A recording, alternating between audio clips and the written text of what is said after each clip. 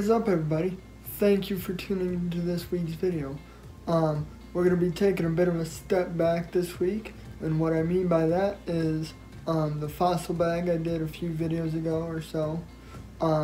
Basically, there was, I think in the second half, there was part of the bag where it was just like a big chunk of rock and dirt or whatever you want to call it that had a bunch of rocks and fossils mixed in. So basically what I did was I soaked that separately from the rest of the stuff, kind of broke it all up and sifted through it for these fossils.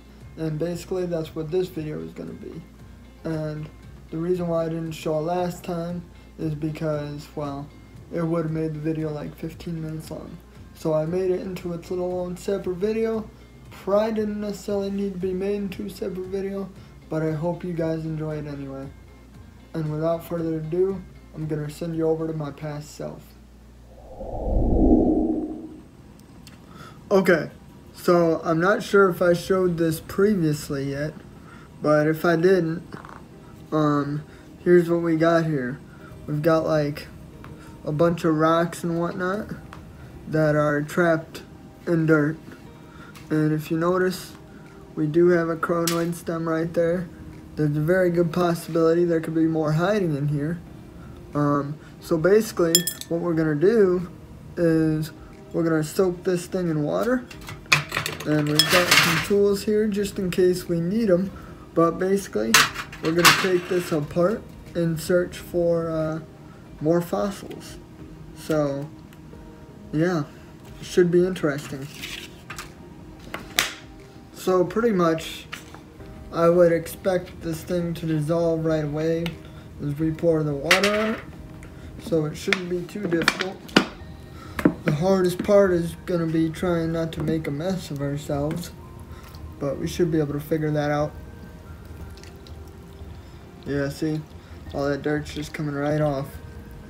And the water's relatively warm because I just got this out of the sink. Okay, it's about as full as it's gonna get without overflowing. If that's the case, that's why we have the tray underneath it, just so we don't put the water all over the floor. So it's pretty obvious that it's just gonna come out real nice and easy. But I'm just gonna stir this around a little bit, just to mix even more things up. Kinda looks like chocolate milk. I don't know, if your chocolate milk looks like this, you may not want to drink it, but it's close enough.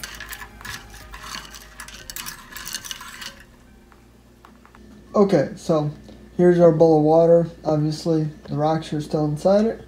But just for the sake of having a little fun, why don't you, if you want to, go down in the comments and maybe guess what might be in this bowl.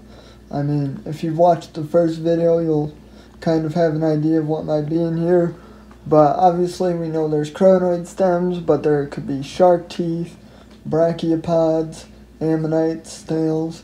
There's quite a few things that can be in here. So before we move ahead, if you want, just go ahead and comment down below what you think might be in there and see if you're close.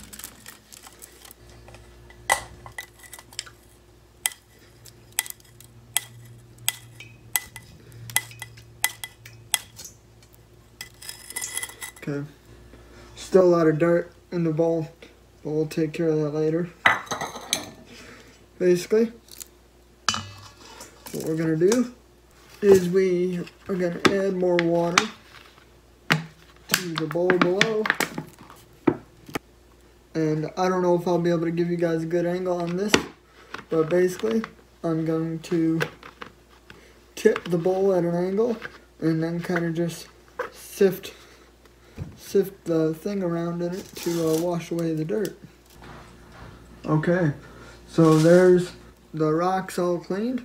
So basically, we're going to grab our next strainer here, the orange one, and we're going to dump that into there. Make sure there's no fossils on the bottom here. Okay, so after the cleaning process, that's what we're left with. And we're going to sort through that to hopefully find some fossils.